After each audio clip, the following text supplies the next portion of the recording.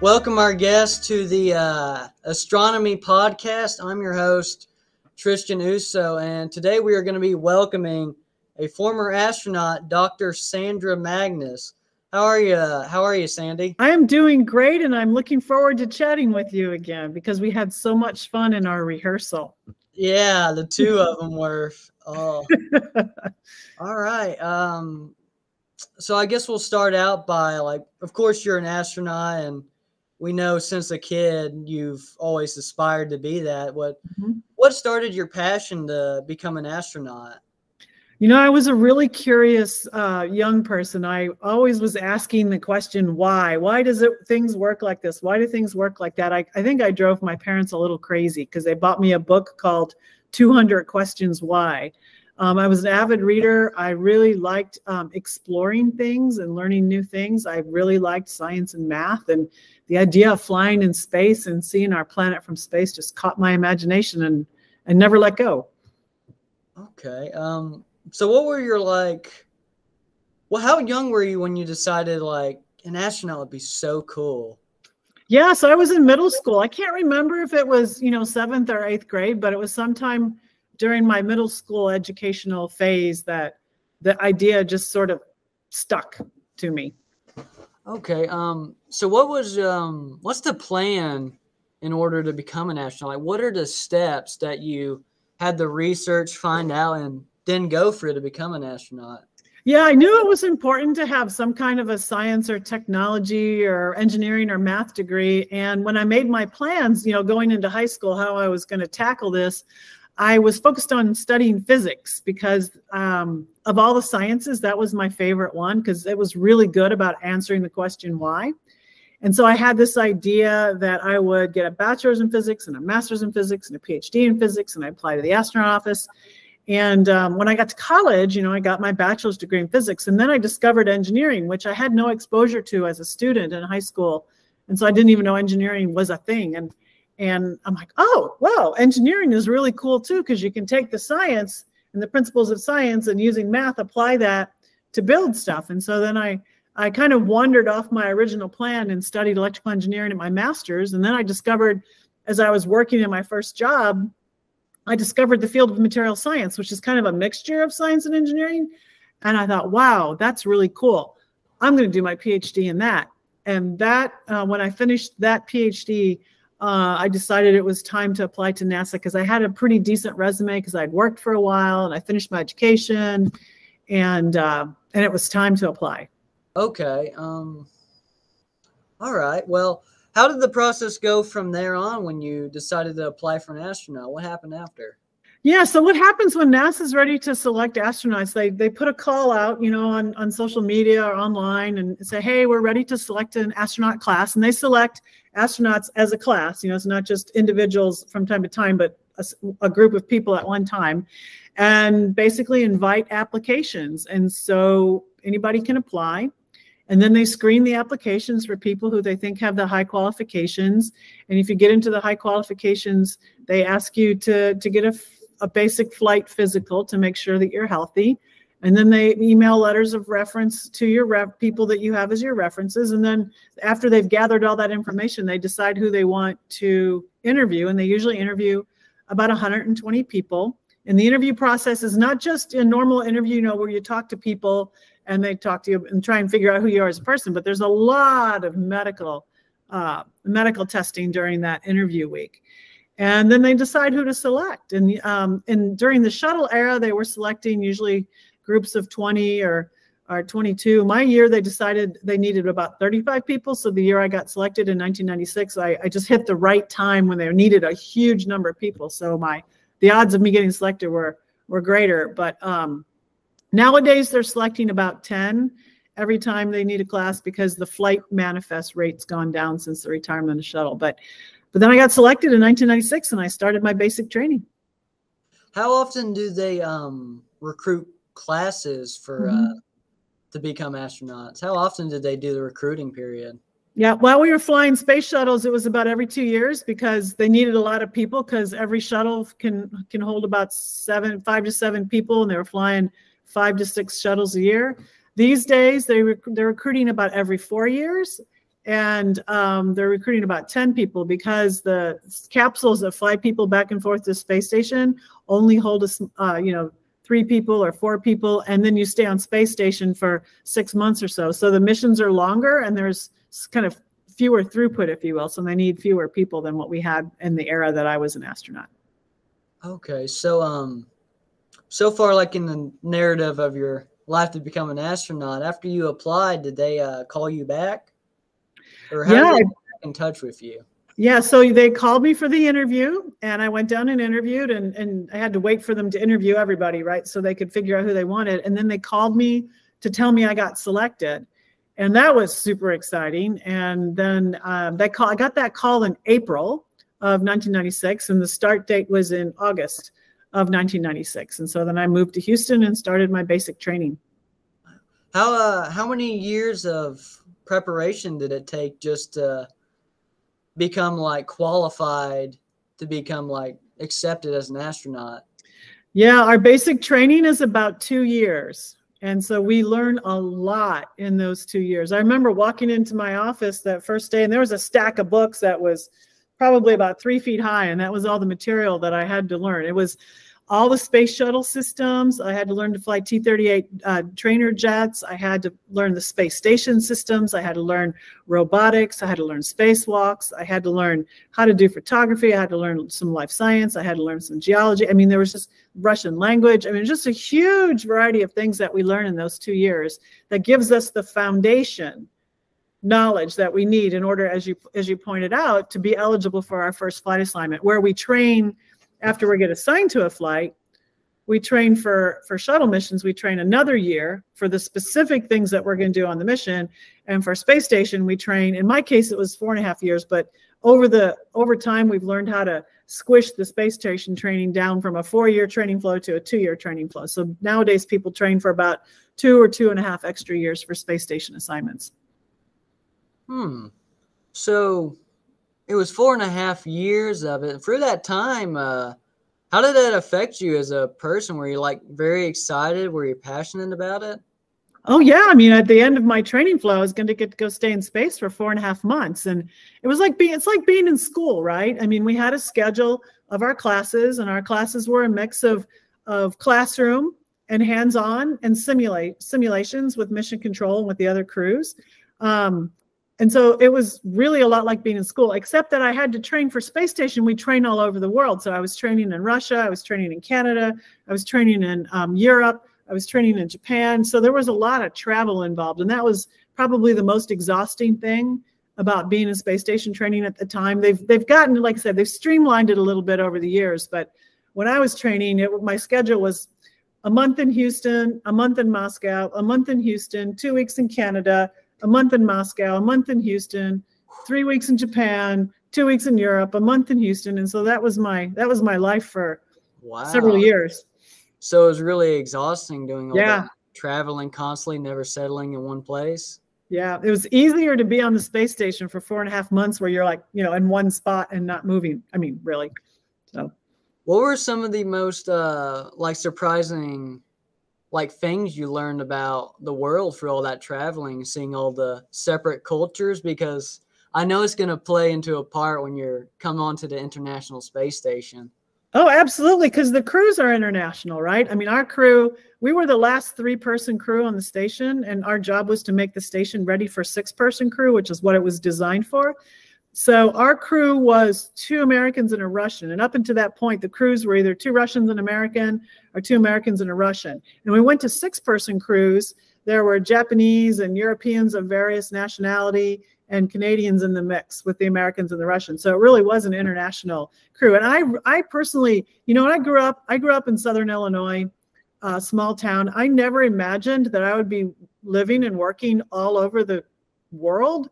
And I remember the first time I was in Moscow, and I was standing there, and I was standing there looking at the Kremlin. It's like, I'm in Red Square. This is so weird. I never imagined that I could be, living in another country like this. But it was really fun, and you do learn a lot about the world, and you learn that basically people are the same no matter where they live, and you learn to appreciate differences in culture. You learn to appreciate what the U.S. culture is and what it means, because it's hard to understand your own culture when you're in it all the time, but you know, I'm in another country and I see it reflected in how I engage with others. So it was a really wonderful experience to be able to live in all these different countries like that.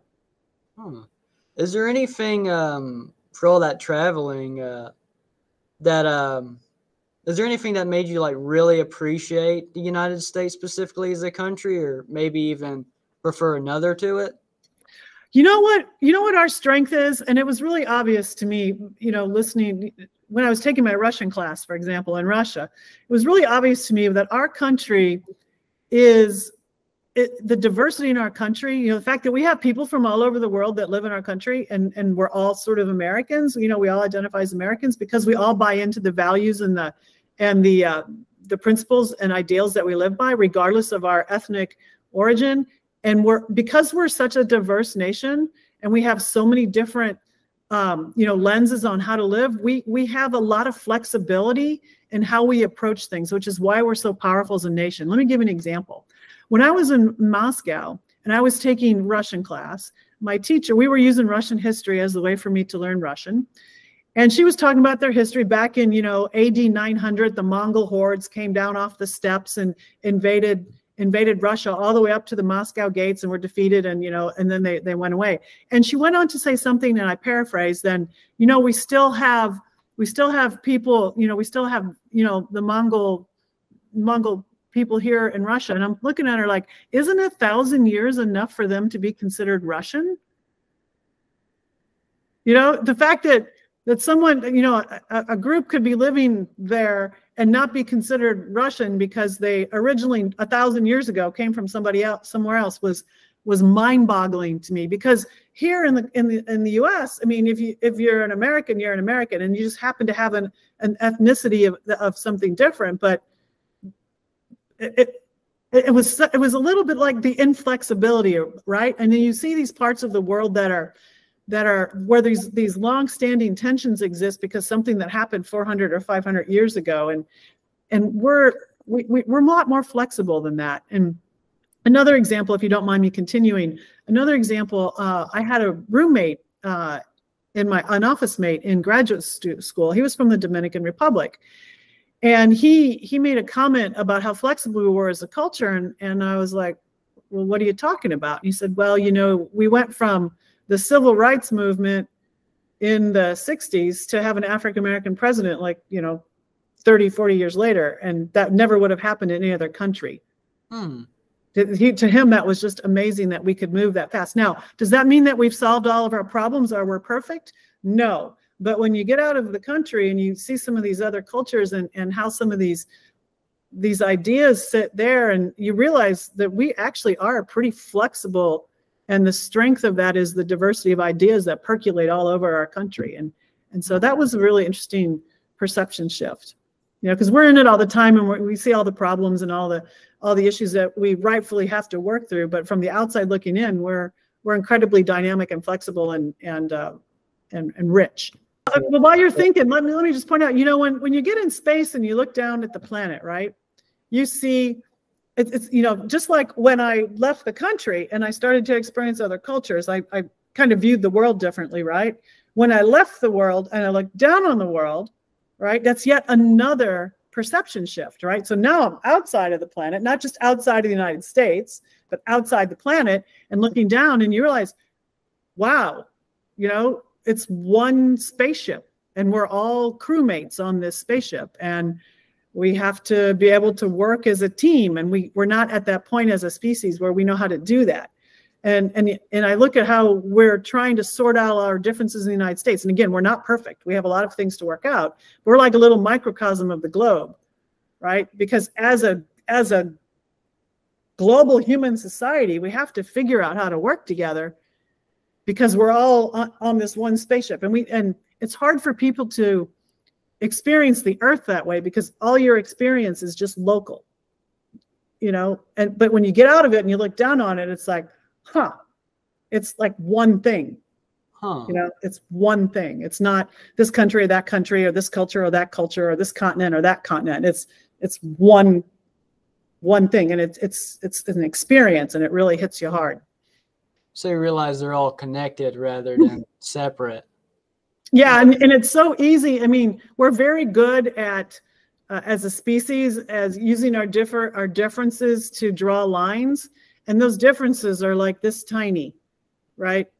And we're not so good yet as a species of understanding the things that we have in common. You know, like everywhere I've traveled all over the world, people are fundamentally nice people. They're fundamentally helpful people. They're fundamentally people who are trying to just live their best life, right? And that's no matter where I've been, whatever culture I've been in whatever manner they're trying to do that. It's those likenesses are much stronger than these differences that people choose to emphasize. And it's very unfortunate. How does that play out like on the International Space Station? Like when y'all are like on a mission while in space, serving a certain role, like how does that cultural diversity come into a way? Because I know since during like they have very different environments, very different cultures, and I imagine that gives them an incredibly different perspective and way of thinking of things. Like how does that work in problem solving when you're on the IS? Is it like really incredible, or is it like, oh God, it's so slow, I wish they spoke my English? Well, you know, so first of all, on a crew, you know, we've trained together for years, right? So we know each other. It's like having a second family. We know each other really well. So we can work problems out really well. And on the space station, we speak English and Russian. Those are the two languages up there. And we just go back, you know, when I was up there, we were using both languages equally because we all had the same language skills across each other. So in small teams like that know each other really well, you know, you can work through problems because we've had 2 years to kind of understand each other as people. And the cultural piece isn't quite as strong because we know each other with a direct one-to-one relationship that's very strong because we've, you know, bounced all over the world training together. In bigger groups of people, you get to like the United Nations or some of these other international groups, your comment about, oh, things move so slow is a true statement, right? Because these people don't know each other as well, although they know each other pretty well if they've been working for 20 years in the United Nations together. But there's all these other agendas that play into it, and what's really important to get through these cultural differences is communication. And by communication, I mean really, really listening to what the other person is saying and trying to understand what they're saying in their cultural context. So the first time I went to Russia and I was listening, you know, I speak Russian, you know, but I learned more and more, you know, I got more and more fluency over time, and we use translators. And so I would listen very carefully to what the translator was saying, and try very carefully not to listen to it through my US cultural context. I tried to understand the Russian cultural viewpoint. And when I spoke, I tried very carefully not to use jargon or slang, to speak clear English. So, you know, thinking about communication skills is very important when you're doing cross-cultural types of discussions. So are you saying you spoke like very logically and exact rather than abstract, like figuratively speaking? Yes. Metaphors can be very, you know, we have a lot of metaphors and similes and like sayings and phrases that are not quite slang, but there's a cultural context around them, right? So I was trying very carefully, and we were speaking technically too, so that makes it easier because technical language is a little more precise, but you have to be very careful about using phrases that have a lot of, you know, like if I refer to a phrase from a pop culture TV show, right? They wouldn't get it. No clue. And it doesn't translate. You know, it translates literally like, what'd you just say? So communication and having really good communication skills, which means listening, speaking clearly, trying to put yourself in the other person's shoes and understand what they're saying, that's actually an important life skill, but it's really important when you're doing cross-cultural work. After you finished your training, like what was it like on your first launch off into space? I was so excited. You know, I was 36, right, when I launched for the first time, and I'd been dreaming about going to space since I was 11 or 12. So here I was like, I'm finally getting to go. This is so exciting. And so, you know, to do a launch, you basically, you know, you put on your orange launch and entry suit, right, in crew quarters, and they put you in the van. You drive out to the launch pad a few hours before launch, and the closeout crew basically helps strap you into your seat. Remember, you're sitting on your back facing up, right? And so you hurry up and get out there so they can shut the hatch and leave. The closeout crew can leave the pad. And now you're waiting you know, for the rest of the launch countdown to go. So it's kind of like a hurry up and wait. And you're kind of laying there, listening to launch control team, you know, do their thing to get the rocket ready. And then, you know, about launch minus 10 minutes, things start to seem to pick up, right? So T minus 2 minutes, we close the visors on our helmets. So we're on internal oxygen. And at T minus 6 seconds, the shuttle main engines ignited. And that was about 1 million pounds of thrust. Now we're not going anywhere yet because what they want to do is they want to make sure the shuttle main engines are working properly, because they can be turned off if they're not, right? And they've actually had some pad aborts before where in that 6 seconds, the engines weren't working and they cut them off and the launch was aborted. But you can feel the stack sway, because that's 1 million pounds of thrust and that energy has to go somewhere, but we're still fastened to the launch pad. So the shuttle sways a little bit. And then at T equals 0, if the main engines are working okay, those 2 solid rocket boosters that are attached to the shuttle, they light. And once the solid rocket boosters light, you are going somewhere. There's these big pyrotechnic bolts that pyrotechnics that split the bolts in half that are holding us the launch pad. And so 7 million pounds of thrust and whew, we're off the launch pad. It's a slow acceleration. There's a lot of noise. There's a lot of vibration. There's some videos out there on YouTube that you can just like shuttle cockpit videos. You can type it and look at it. And that is like a lot of noise, a lot of vibration for about 2 minutes, because during that 2 minutes, we're riding those solid rocket boosters. And after 2 minutes, all of that fuel is spent. And those solid rocket boosters, again, pyrotechnically, you know, are separated from the orbiter. And now we continue to orbit on the shuttle main engines.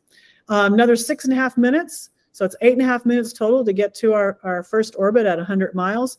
About 45 seconds before main engine cutoff, we feel 3 Gs, you know, through our chest. So it feels like there's a 700-pound gorilla sitting on your chest. You kind of have to talk like this because you're forcing the air out of your lungs to talk. So we don't really talk much. But after that, then there's main engine cutoff, right? And now you're in your first orbit, and now you're in zero gravity for the first time. And that was very fun, because even though I was strapped into my seat, right, I could tell that I was floating, and my butt wasn't sitting on anymore. I was kind of floating in the straps. And I let go of my checklist with my procedure book in front of me. I let go and it stayed there and was floating. And I just started giggling because it was so cool. Really surprised you? Yeah, it's hard to imagine what zero gravity is like, right? I had no clue what it was going to be all about, and to experience it and have that freedom of movement. I mean, if you take a second to look above your head and you see all the volume between you and the ceiling, I mean, in zero gravity, you can use that space. You're not stuck to the floor. You can put your body in any orientation that you need it to be in to do your work. So it was awesome. All right. What was like the first thing you done after finally, like, you landed on the International Space Station, right? Okay. Yep. Like, what was your first thing you did, like, when you got there? Yeah, so you know, we rendezvous and dock to the International Space Station. We dock at the front end, and then we have to make sure the hatches are sealed appropriately before we open them up and go through. And the first thing I did was I took over some fresh food when I crossed the hatch, I took over some fresh food to the space station crew. And then we had a little orientation, you know, and a safety brief for how to do you know, fire drills and stuff on the space station. And then we had a little public appearance thing with mission control and waved to hi to everybody. And then we got to work. Yeah, then we got to work. What was it like moving with zero gravity? How was it? Like, is it really freeing and liberating, or do you have to take it like super slow to be careful? Well, you do have to take it super slow to be careful at the very beginning, right? Because if you move too fast, you can get out of control really easily, right? And it's all about Newton's laws, right? It's, you know how a body in motion tends to go in motion unless it's acted on by an external force. That's one of Newton's laws. So usually the external force is a wall or something that you're running into, right? Because once you get moving in one direction, you're just going to keep going. And so you have to kind of start slow. Otherwise you're, I mean, literally banging off the walls, and that's not good for the equipment. But once you get the hang of it, it's amazing how fast you can move, and it's really super fun. It really is. Is it preferable to gravity? Yes. except for keeping track of your stuff, right? I mean, look at the table behind you has those rockets on it, and all of that stuff is staying there because gravity is holding it there. So if you can imagine, you know, you're like your bedroom at home or your school room, if there was no gravity, everything would be floating around everywhere. And so it's really easy to lose things in zero gravity because they just float off. So you have to be aware of, you know, Velcro, you know, use your Velcro. Duct tape is a good way to hold things in place. Bungees are a good way to hold things in place. Ziploc bags that have Velcro on it is a good way to hold things in place. I had to have zippers on the pockets of my pants so that things wouldn't float out of my pants. And so you have to be a little bit more disciplined about watching your stuff and keeping track of your stuff in space. And then the other thing is showers. You can't really take a shower in space. So I missed hot showers because I was taking sponge baths for the 4.5 months while I was on space station, because showers are all gravity, right? If you had a shower in space, right, you turn on the faucet. When you turn on the faucet on Earth, gravity forces the water out of the faucet over your head, right?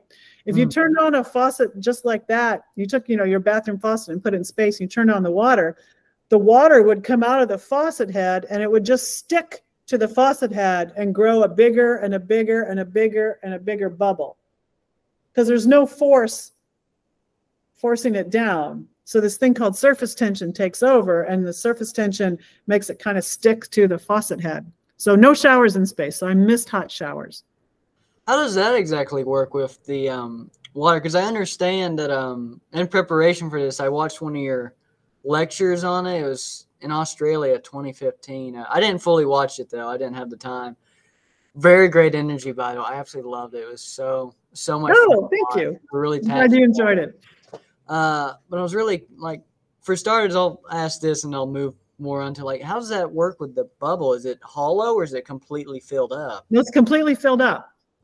Did you find the video with me with the water on my hand? Yeah, I seen it on the lecture. Yeah, you made a glove with it. Yeah. So this is a thing called surface tension, right? When you don't have gravity. If I had gravity, gravity is a strong force and it would just pull it off my hand, right?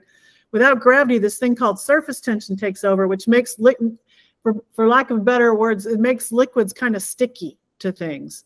And so that surface tension forces were holding it on my hand. Now, I could overcome the surface tension forces if I moved my hand really fast, because that put a lot of energy into the system to build up. But very slowly, I could do that water in the glove. So that's how all fluids behave in zero gravity. Huh. It's really cool, isn't it? Did you see that? It was very interesting. I have a personal question on it because I have a health condition that makes my hands sweat excessively. And I was a little curious. I was like, that don't seem too good in space.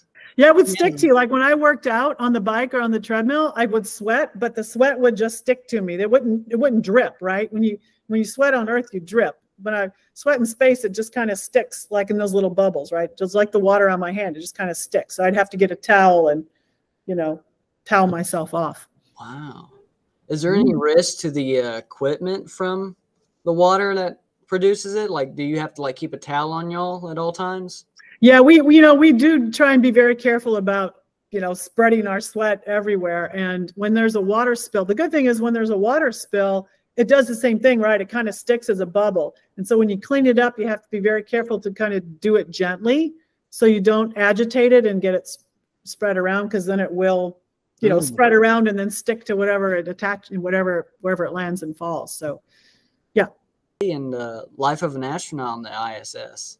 Yeah, so it's both structured and unstructured, right? They know for each increment what tasks we want to do, and then it's an international group actually that schedules our days, right? So they kind of break out. We want to get these things done during the mission, you know, that might be 4 or 6 months, and then each week to week, that means we've got to do these tasks. And so we'll get a schedule the night before, like say Sunday night, right? Sunday night, we'll get a schedule we'll get a look ahead for the whole week, but we'll also get a very specific schedule for what they want us to do on Monday. And there'll be some flexibility in it, but generally they have our tasks laid out for us. And we go to bed and we get up. You can kind of get up when you want to, as long as you're awake by the daily planning conference at about 7:15 or 7:30 in the morning. We use Greenwich Mean Time. right? Because the control centers are all over the planet, right? There's a control center in Moscow. There's a control center outside of Munich. There's a control center in Houston and in Huntsville, Alabama. And there's a control center in Tokyo. And so they're all over the world in different time zones. So we're all synced up on Greenwich Mean Time. And so that's what we get up around. We have a daily planning conference around 7, sometime between 7 and 7:30, and we go over the schedule. It's like, okay, anybody have any questions? We talk to all the control centers because we might have tasks coming from any one of the countries for any of their equipment. And so we clear up any questions, and then we just start working to our schedule, right? It's somewhere in there we'll have some exercise on our schedule because we have to exercise every day. We have a break for lunch. Our crew tried to eat lunch together. Sometimes crews cannot. It just depends on what's on the schedule and how things overlap, because you have to plan around, you know, where people are physically and things like that. And we work through the day. We have conversations with the ground during the day based on questions that come up or, you know, questions that they want. And the tasks can run from, you know, any kind of maintenance and repair, any kind of logistics work, any kind of science experiment or technology demonstration, robotics or EVA work, prep work for robotics or EVA, public appearances where we're talking to schools or news people or something. So any of that can show up on any given day. And then at the end of the day, we have another planning conference with all of the control centers to kind of go over what happened during the day. You know, things might not have gotten done, or we might have had problems, and then plan and just give us overview of what we're doing the next day. And that's usually around 6 o'clock or so in the evening. And then we're off for the rest of the night. And, you know, we eat dinner. People who have an exercise will exercise. We have the ability to use a satellite phone to call our families, or catch up on email, or watch movies, or take pictures of the earth. Or sometimes I would get ready for the next day because, you know, keeping track of stuff is hard, right? So I would want to find the tools I needed for the next day just to make sure I knew where they were. So there's all kinds of different things people did in the evenings. And then, you know, you went to bed whenever you kind of felt like it, and then the whole thing would start over. Wow. So there's a lot of planning involved in IC. There's yes. A lot. Yes. There are whole teams of people that plan constantly. So I want to ask, like, the overall purpose of the ISS, I imagine, is primarily for, like, scientific studies, right? Like, any tasks revolving around, like, the state of the ISS and any, like, engineering aspects, they're primarily just there to set up activities they're going to do for scientific experiments, right? Right. We do scientific experiments and we do technology demonstrations, right? Because if you're designing technology that has to work in zero-G for future spacecraft, you want to actually try it in zero-G, right? So it's a good test platform as well as a good scientific platform. Because we already talked earlier about how liquids change their behavior in space because there's no gravity. And there's other physical phenomenon that are manifest differently in space because of the lack of gravity. And so those are, you know, plant experiments, fluid experiments, material experiments, biology experiments, combustion experiments. There's all kinds of different science experiments that we do on the space station without gravity, as well as the technology demonstration piece. Okay. They should bring a pelican to space. Well, we've taken mice and bees and spiders and fish, you know, small animals, right? How did the fish work? How does that work? Those were on a shuttle. Those were on a shuttle mission. I was not on that mission, but I was told that they kind of swam in loops, you know, so they were kind of confused and swam in loops. I saw the mice. They had mice on my last mission, and it was really amazing. You know, the first day, so you can see through the cages, right? They're wire cages with plastic around them, so the mice could hold on to the wires. And what was really cute, because right when we checked them every day, right? So the first day we got to orbit and you look in the cage and the mice are like, what the heck is going on, right? With a few of them are pushing off and kind of floating through the cage and testing their environment. You know, so the adventurous, so you had the like scared mice and the adventurous mice. And then after about 2 or 3 days, you look in the cage and most of them are having a blast. They're like doing the little gerbil whooping, bouncing from wall to wall, just bouncing around and really enjoying the zero gravity. And there's still a couple of them that are like, what the heck is going on, you know? So it was really fun to watch the mice adapt to zero gravity. That's what I was going to mention. Like, and I never considered animals adapting to spit. That's really fascinating. Do You know, like the effects of it, like have they ever done it long term with mice? Most of them have been up and down on the shuttle, because that's part of the experiment is how animals react to zero gravity. When we landed, I didn't get a chance to peek at them because they do experiment. I'm an animal. We're animals as humans, right? So the doctors are doing experiments on us as soon as we land because they want to see how our bodies have reacted, to zero gravity and how fast they readapt to gravity. And so I didn't get a chance to peek in the mice, on the way back. But based on how I felt when I came back into gravity, I imagine those mice were like, "Oh my God, what just happened?" So, I want to touch back on it. It's just like a small question, but I know when you said when you were leaving the atmosphere, you had a 3 Gs on your chest. Like, yeah, this way. Is it like a measure of how much pressure of gravity? Yeah, because we were accelerating that fast, and that the effective G's that we were feeling was 3 times normal because of the acceleration that we were feeling. But actually, when you fly a jet aircraft, doing aerobatics, you can feel more than 3 G's. You can get up to 4 or 5 or 6. Some of the military pilots who do all the fancy, air-to-air fighting stuff, they can get up to 6 to 7 G's. Oh my God. Temporary, not as long as we were feeling 3 G's, but just temporarily as you pull a tight turn and you accelerate through a turn. You've been on a roller coaster. You've probably felt that before. Yeah. How did y'all how did the astronauts when you were ever, sorry, my words get messed up. English is a hard language, even if it's the first. How did y'all, in your spare time, did y'all ever, play around with gravity, the same way the mice did, jumping around?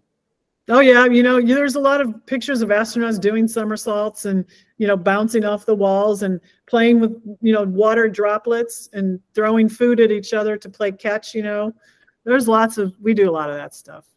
Have y'all ever made any, zero gravity games? I think some of the space station crews have, but I didn't while I was up there. But I think some of the space station crews after me, some of the more recent ones, in the last 10 years, have been goofing off. They've had a base football up there and a baseball, and you can do some kind of fun, have a hoop and try and get the ball through the hoop kind of things. Because it's hard to throw something in a straight line because there's no gravity. Just a minute difference between the way your hand is angled has a big effect on the ball. If you push off from the wall, if you're 2 feet and you're trying to push, do a Superman fly and push straight off the wall, if you just have a little bit of different force through one toe on one foot, it can angle you off in a weird direction. It would alter your trajectory. Mm-hmm. Okay. Wow. Is there any parts of the ISS that were the most interesting to you, during your time up there? Well, the windows clearly are the favorites, right? Because you get to see the Earth and your environment as you go by. And now, when I lived there, they didn't have it. But when I went back to visit on STS-135 a few years later, they had the cupola, which you can see pictures of if you Google the ISS cupola. It's basically this little bubble of windows that allows you, instead of looking through a window where you have the porthole kind of effect, this was like a little porch, if you will, and you could get in it and you could see 360 views of the Earth as we're going by. That was absolutely amazing. That was amazing. That was my favorite place. How amazing was it when because I know say the Earth, the ISS rotates or orbits around the Earth every 90 minutes. Yeah, and you'd have a day and night every 45, I imagine. Yep. Wow, how incredible was it watching that? I guess you haven't been up there since to see the what did you say its name was again? The Aurora Borealis? The 360 window. Oh, the cupola. Yeah. But on STS-135 at night when everybody else was sleeping, I would go hang out in the cupola for 90 minutes. So I had the whole view to myself. And it was just so beautiful. And my favorite, well, there's so many things, but the really cool thing was to go from day to night, right?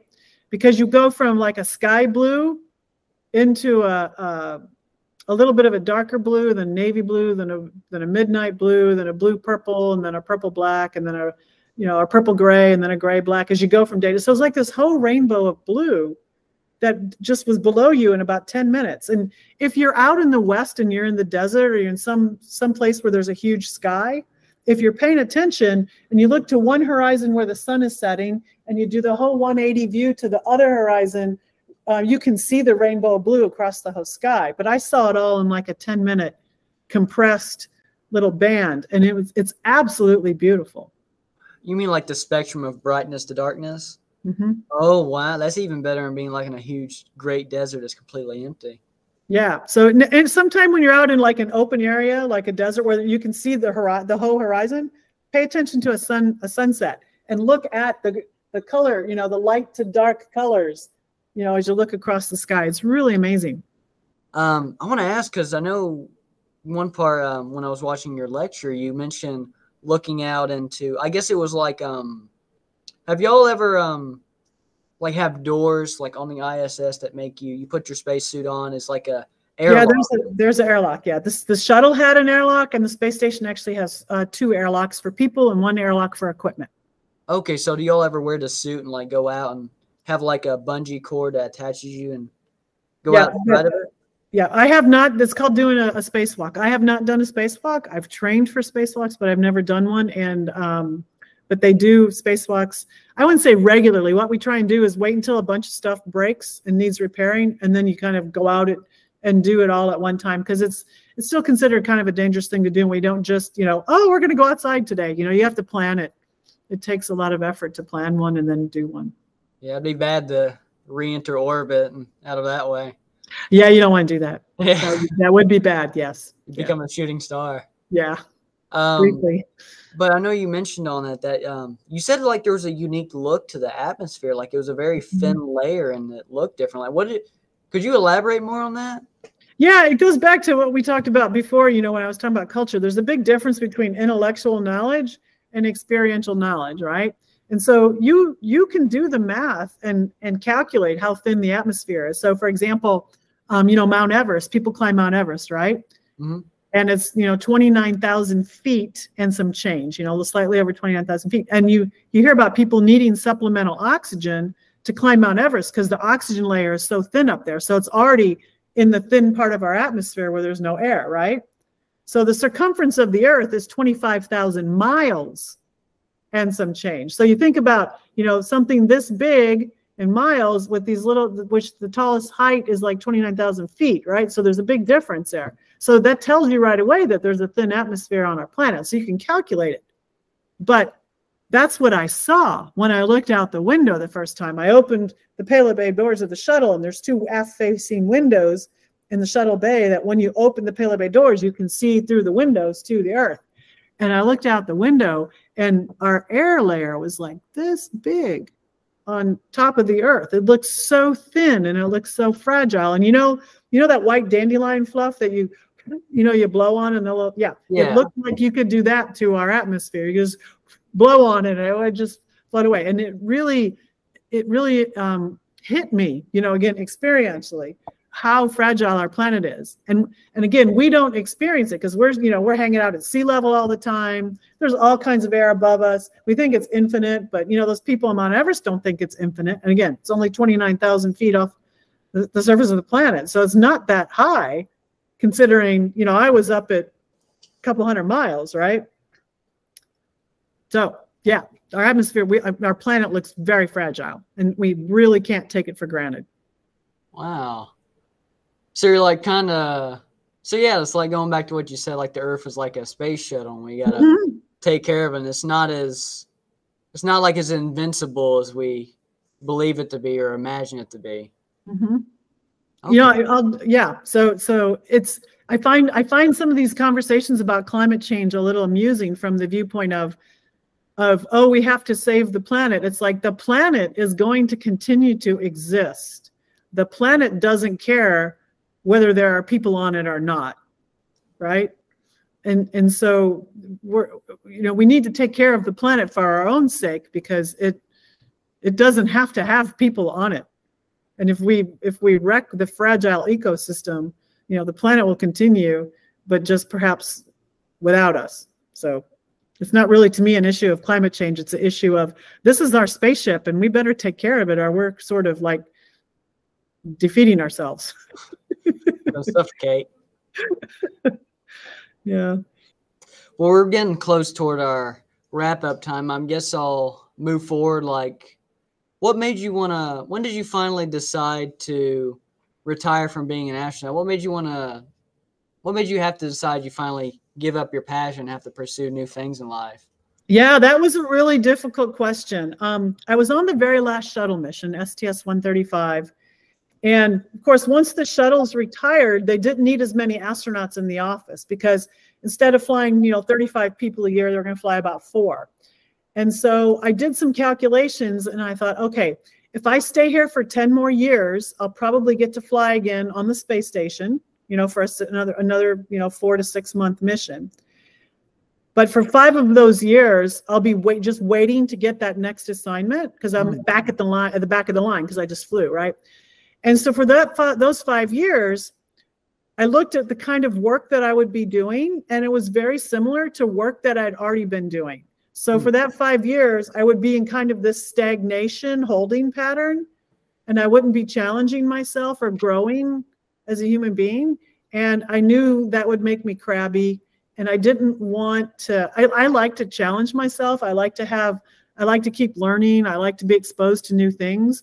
And so I had to make a strategic decision that I didn't want to spend 5 years of my life in a holding pattern, even if it meant I might get to fly in space again. And so intellectually, it made a huge amount of sense. Emotionally, it took me about a year to work through it because emotionally, I always wanted to be an astronaut. How could I not want to do this thing that I always loved? But I knew I would become kind of an unhappy person if I wasn't being challenged. So it was time for me to leave the office and go find new challenges. And so that's why I decided to leave.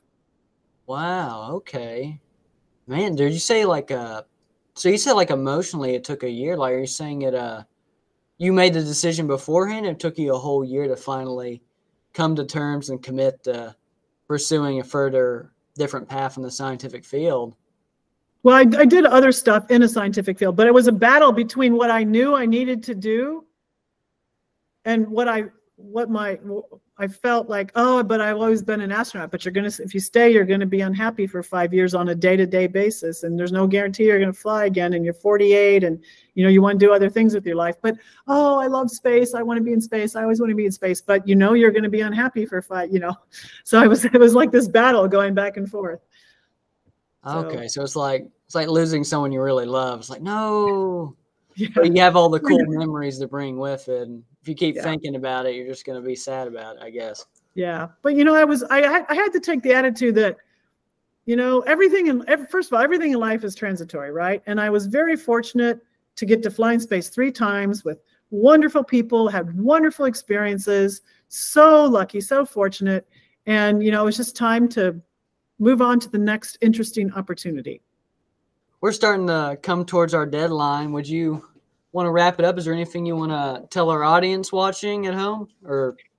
Yeah, I would just say, I grew up again in a small town in Southern Illinois, and I had no idea if, being an astronaut, I was ever going to get to do it. It seemed like such an ambitious, unusual goal for someone where I came from. And I decided that was my dream and I was going to try it. And I didn't want to look back on my life and think, what if? And so I would encourage you, if you have a dream, that you should just go for it because you never know what's going to happen. And, worst case, maybe things don't work out, but at least you know that you tried and you'll learn a lot of interesting things along the way. But don't just give up because it seems too hard or it seems like that's not something that someone like you could do or whatever. That's, don't do that. Don't talk yourself out of it. Go for your dream.